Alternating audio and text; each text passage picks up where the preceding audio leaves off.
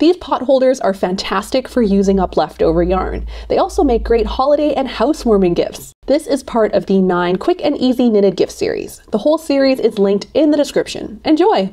I've got some chunky yarn and a pair of 6mm double pointed needles, or even a pair of circular needles would work. I'll show you how to use both of these needles. You'll also need a tapestry needle, a sewing needle, and matching thread. Now, when you're choosing a yarn, you want to choose a yarn that is made of natural materials. So wool, cotton.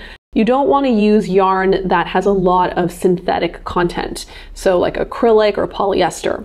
The reason is that when you have your finished pot holder, you don't want to put a really hot pot on acrylic yarn because you might end up melting the pot holder, and that will create a whole set of new problems. We want the yarn to be predominantly a natural fiber so that it won't melt and stick to the pot. We're going to cast on 3 stitches. So I'll make my loop and I'm going to cast on 3 stitches. I'm going to push the stitches from this point to the other side of the needle. And now you can see that the yarn, the working yarn, is now at the far end of my knitting. So before it was up front here and the working yarn was like ready to go. And now we're going to push it over to this point. And now the working yarn is coming out from the back of the knitting, and that's where we want it. So I'm going to take out my bare needle, and now I'm just going to knit into these stitches. So again, the yarn is coming from this last stitch here, and I'm going to push my needle through and just knit that first stitch. And then I'm going to knit the second stitch, and whoops, let's do that again. Knit the second stitch, there we go. And then knit the third stitch. And now we're going to push the stitches to the other end of the needle so that the yarn is once again coming out from this far left side, right? It's not up here, it's at the back. So that is what we want. And do that again. We'll just knit these 3 stitches. And now our yarn is coming out from the last stitch, and we'll just push our stitches to the other end of the needle so that the working yarn is coming out from that last stitch, and then we're going to continue knitting. All right, so that's pretty much all there is to making an I-cord. So we want to knit this I-cord until it is 68 inches in length, depending on what size you want your pot holder to be, how thick your yarn is. This length may be different. But for my purposes and for my super chunky yarn, I'm going to knit 68 inches. After just knitting a couple rows, you can see that the I-cord is forming. It looks like a really thick, uniform rope. Now I'm going to show you how to knit an I-cord with circular needles. The same concept applies. You'll want to make sure that the working yarn is coming out from the last stitch, and then you will just knit. Knit those 3 stitches, and then when you come to the end of the row, you want your working yarn to be at the back, so we will slide your knitting to the other end of the needle. So now the working yarn is on the last stitch, and we can knit.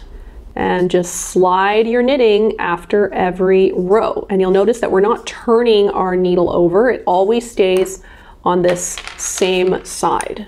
So continue doing this until your I-cord is 68 inches or the length that you like. Once your I-cord gets really long, you can actually just spiral it, just kind of casually spiral it like this so that you can get a sense of how big your final pot holder is going to be. So when your I-cord is roughly 2 inches less than how long you want it to be, then we can decrease it. So all that this means is we are going to knit these 2 stitches together and combine them. So I'm going to stick my right needle into these 2 stitches and then knit them together as if they were 1 stitch. There we go. So now I've just decreased those 2 stitches into 1 stitch, and the last stitch I'm just going to knit. Great. So now we have 2 stitches on our needle, and our I-cord will decrease a little bit in width. It'll be a little bit slimmer, and that'll look really nice when we are kind of ending our pot holder. Okay, so now that we've got 2 stitches, just continue knitting like an inch or so. So there's nothing different. We're just going to continue to knit, push our knitting to the other side of the needle, and just continue knitting our I-cord, except that now we've got 2 stitches instead of 3. So now I've knit about 2 inches in this 2-stitch I-cord. So now we're going to take our scissors out and just cut, a couple inches in length of yarn, snip that off. And now we're going to put this strand of yarn through these 2 stitches. So what I typically do is I'll take that strand of yarn, wrap it over the needle, and then just grab the stitch and bring it over that strand of yarn, bring it over the strand of yarn, and then pull the yarn through and tighten it up, and now our I-cord is secure. I want to get rid of this strand of yarn, so I'm going to take out my tapestry needle and just kind of like stab it into the I-cord, into the center of it. So now it's through the I-cord. So I'm going to thread up this strand of yarn, and now we're just going to pull it through the I-cord, snip it right off. And now our I-cord looks nice and neat. So we can do this on the other side as well. So now we're going to get out some needle and thread. So for you, I would recommend just getting some thread that matches the color of the yarn, because you want the thread to be camouflaged in the yarn. You don't want it to show. But for our demonstration purposes, I'm going to use a really dark thread so that you can see what I am doing. So we're just using a regular sewing needle and just regular cotton thread. So I'm just going to cut off a bit of thread here and thread up my sewing needle. I'm doubling it up and then just tying a knot at the end right here. Okay, and I'm just going to cut off the remainder of thread at the knot. Just want it to look really neat. So we're not going to start at this end, which is where our I-cord tapered off. We're going to start at the big end. So this is where we originally cast on, and I'm going to start coiling the I-cord. So when you look at the I-cord, you can see there's like a line of V shapes, right, of like knit stitches. So basically the trick of sewing this together is that we want the line of stitches to be facing the same direction, to be facing up, right? So when I'm coiling it, I can see that this is the line of stitches. So I just want to uncoil it so that that line of stitches always stays up, right? So it's not like coiling around like this, right? And then like coiling again. We just want it to be, for that line of stitches to be facing upwards, right? So you just have to keep an eye on that as you are seaming this I-cord together. So I'm just going to insert my sewing needle into the side of the I-cord and then through to the other side like this. I'm just going to pull it through, push in my needle again, just, I don't know, 1 centimeter down, and I'm going to push in through to the other side and just grab that. And I'm going to insert my needle in between the 2 threads so that I can kind of lock it in place. So here we go, just pull it through. Our knot has sort of secured on the side of the I-cord. And now I'm just going to push in my needle about 1 centimeter over to the right, come out on the other side of the I-cord like this, and then pull through. And now I'm going to just continue coiling it. Okay, so again, we want this braided V-shape edge to be facing up. So I'm just very intentionally coiling it up. And I'll go in about 1 centimeter here, go through the entire I-cord out to the other side and pull it through. Okay. And now I'll kind of turn the I-cord and go through 1 centimeter this way. It doesn't have to be 1 centimeter, it could be like 2 centimeters. Just depends on how secure you want the pot holder to be. But by the end of this, it'll be very secure if you're just stitching through many, many times. So again, I'm just going to go maybe through this side here. Let's go through here and through this side. And how many stitches you do like through the coil is sort of up to you, right? If you feel like it's secure and you're happy with it, then, you know, you can keep coiling. If you feel like, it's, you know, feels like there's a lot of loose areas, then you can just do a couple more stitches. So right here, I can see that, you know, this side is not secure at all. So I will just go through this side and try to, you know, give it a little bit more security by going through that side. You're sort of going by feel, you know, more than anything. Now you'll notice that my needle is actually getting a little bit too small. It can't reach the other side. So I can actually just insert my needle through to like the center of the coil and then pull it through. Here we go. And then from the center, I can decide where I want to pivot to. Do I want to go through this side or back around here or up front?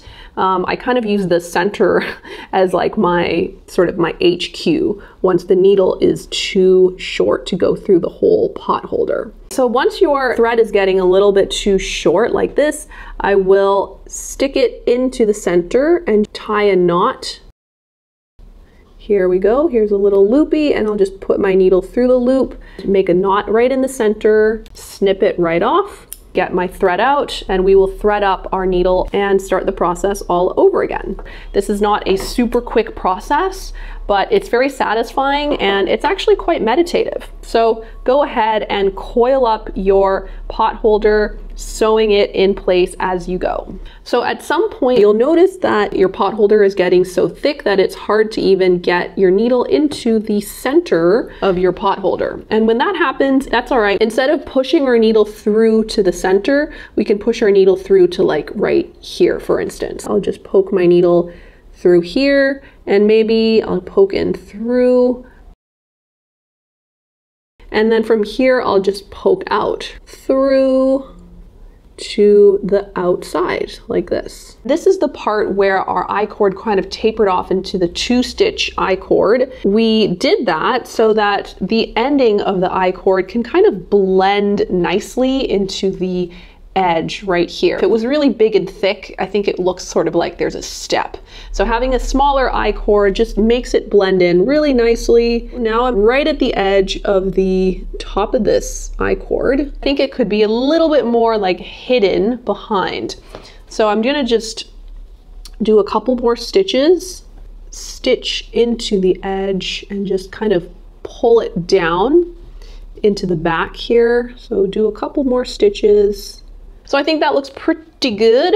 So now I'm going to go all the way back to the middle, and that's where I will end my stitching. Oh, there we go. Hurrah! Now we have finished up our pot holder, and this is the right side, and it looks so cute. Oh my gosh, I love it so much. Now, you can see that with my finished pot holder here, I kind of put like a little tab on the end, and that's just to kind of cap off this portion right here where our I-cord ends. I think it just adds like a nice finishing touch. You don't have to do this if you don't want to, but I'll show you how to do it should you desire to do this for yourself. Now you can use a little bit of fabric, some ribbon. I have leather that I picked up from the craft store. I'm just gonna cut out about like an inch.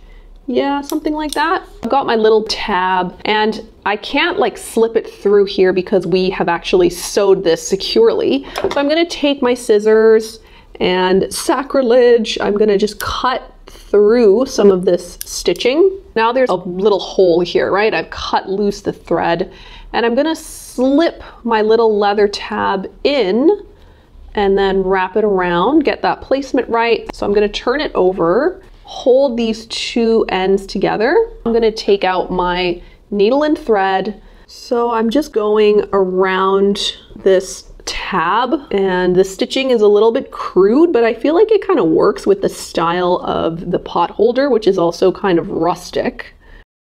Secure the stitching and place. And there we are, our pot holder is complete. I think it looks really nice when you gift pot holders in sets of 2. So this is another one that I've knit. I've used a matching tab here, and it looks so adorable. So that is how you make an I-cord pot holder.